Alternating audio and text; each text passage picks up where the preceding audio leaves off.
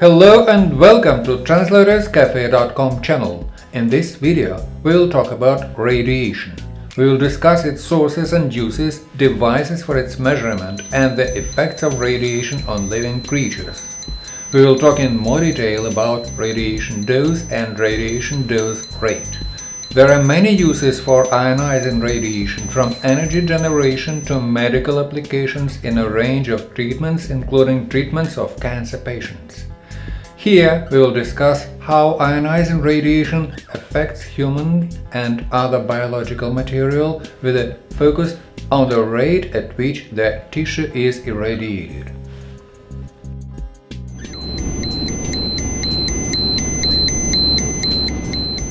Radiation is a physical phenomenon of electromagnetic waves or subatomic particles with high kinetic energies propagating through media. This media could be either matter or vacuum.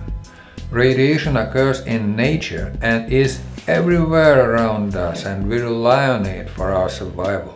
For example, without radiation we would not have basic necessities for life such as light and heat. We would not have either mobile phones or the internet.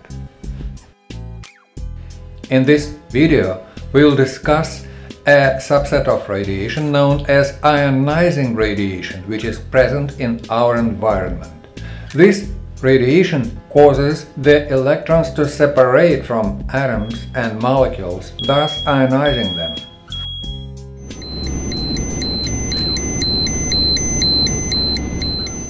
Ionizing radiation can be present in the environment due to natural causes, or it could be artificially introduced into the environment by placing radioactive substances there. Natural sources of radiation include solar and cosmic radiation, some materials, for example granite, as well as radiation of some radioactive materials such as uranium, and even common bananas, which contain radioactive potassium isotope. We mine some of these radioactive substances and use them as fuel, or in medicine and in some industries. Radioactive materials sometimes leak into the environment as a result of accidents. Often this is a result of improper handling or inadequate safety regulations at the facilities that work with radioactive minerals.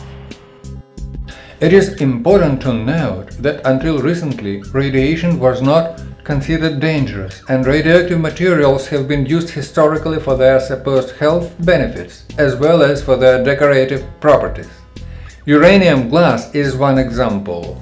It is glass with uranium oxide added to it. This glass fluoresces bright green in ultraviolet light. The amount of uranium is usually very small, and this glass is considered safe because it emits very low amount of radiation. As such, it is even used to make glasses, bowls, and other items for serving food and drink. It is valued for its glow. Since solar light also has UV, uranium glass glows in sunlight as well, although the glow is not as pronounced as with a black light. As you saw, these uranium beads can be used to check working of Geiger counters. The beads are available on eBay for a couple of bucks.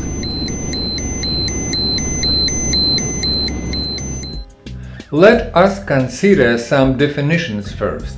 Radiation can be measured in many different ways, depending on whether we want to know the total amount of radiation in the environment, the amount of radiation that affects biological tissue and cells, the amount of radiation that was absorbed by the object or body, and so on.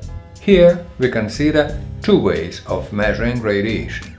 The total amount of radiation that is in the environment per unit of time is the total ionizing dose rate.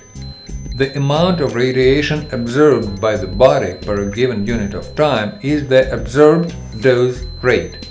The absorbed dose rate is calculated by using data for the total ionizing radiation dose rate and the parameters of the body part or object being irradiated, including its mass, density, and volume. The two values may be similar for materials that are highly absorbent, but this is often not the case. and absorbency differs greatly for materials. For example, a sheet of lead will absorb gamma radiation more readily than would a sheet of aluminum of the same thickness.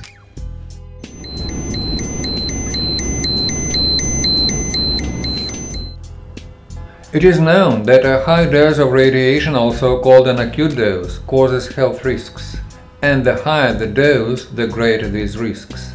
We also know that radiation does not affect all cells equally.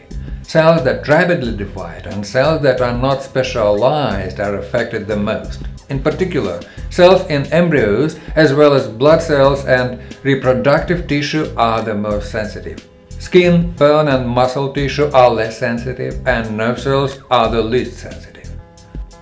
Thus, if we have a higher dose acting upon less sensitive tissue, it may be less damaging than a lower dose acting upon more sensitive tissue. An interesting theory, known as radiation hormesis, suggests that small doses of radiation may have an opposite effect and stimulate defense mechanisms of the body. As a result, it is suggested that this makes the organism healthier than if this radiation was not present. It is important to note that this research is in its developmental stages right now, and that it is not known if this can be replicated in real life or if it will have the same effect on the human body as it does on laboratory animals. It is hard to conduct this research on human subjects for ethical reasons.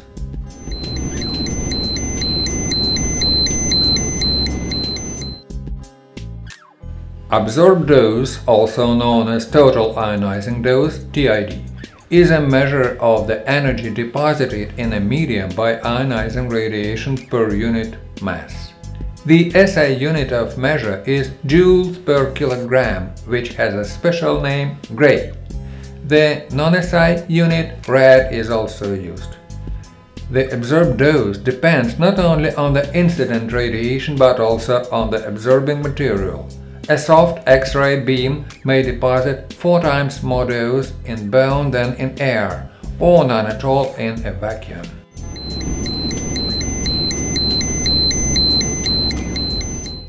Equivalent dose, which represents the health effect of ionizing radiation on the human body, is measured in sieverts.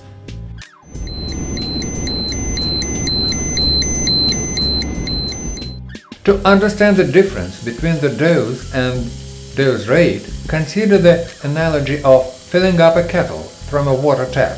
The volume of water in the kettle is the dose, and the rate of water flow measured in units of volume per units of time is the dose rate.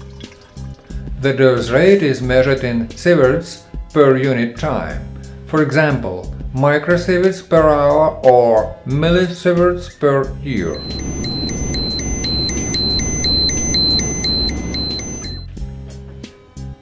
Radiation is generally invisible, and the only way for humans to detect it is to use special measuring devices. Geiger counters are frequently used to measure radiation. A Geiger counter has a tube where the ionizing radioactive particles are counted. This count is then shown on the display in a range of units, generally as the amount of radiation per given amount of time, such as per hour. Geiger counters instruments often make a clicking sound that indicates that a particle is emitted.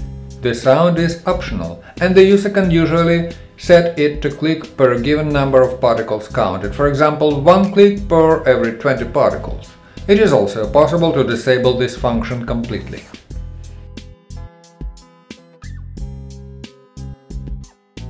In addition to Geiger counters, scintillation counters and proportional counters are used because they allow to determine which type of radiation is being measured more easily. Scintillation counters can detect alpha, beta and gamma radiation. They use a scintillator that converts the energy of the radioactive particles into light, hence the name of the counter. The light, in turn, is converted into an electrical signal in a sensitive photomultiplier and then measured. The area of detection is larger than for the Geiger counter, which allows for more efficient detection.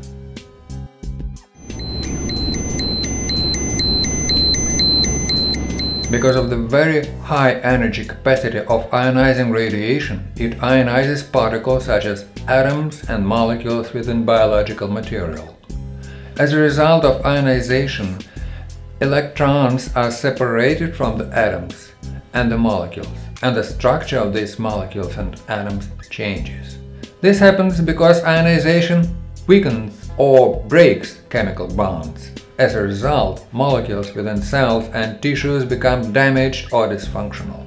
Sometimes new bonds may be created during this process. When the cells and tissue are thus affected by radiation, there are several possible outcomes. In some cases, the damage does not disrupt the cell's functioning. In other situations, the damage occurs but can be repaired. This is a natural process in all living cells that occurs frequently, and if the radiation dose or the dose rate is small, repair is possible. Another possibility is irreversible damage. If the damage to cells is irreversible, they either function differently from their intended mode or stop functioning and die.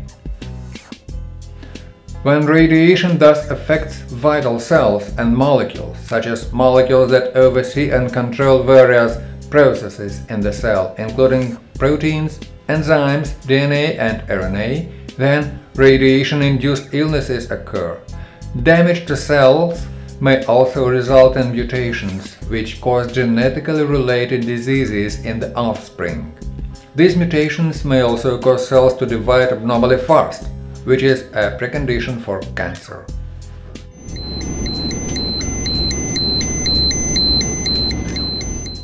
At present, our knowledge of the effects of radiation and conditions which worsen these effects is limited, because we have a small set of data to work with.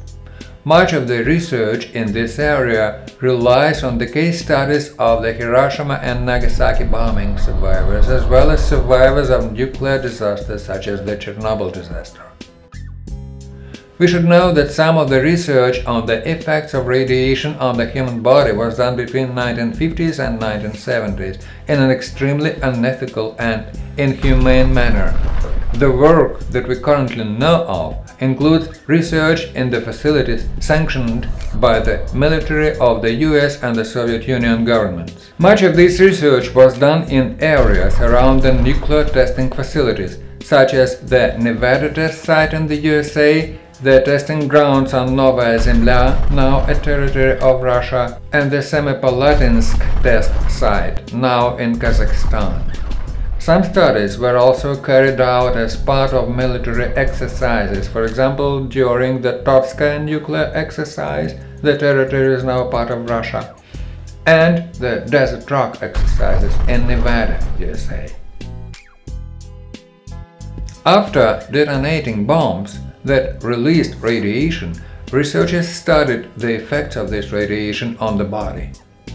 Some unethical human experiments were also conducted on unconsented individuals from 1946 and until the 1960s in US hospitals. Thank you for watching. If you like this video, please don't forget to subscribe to our channel.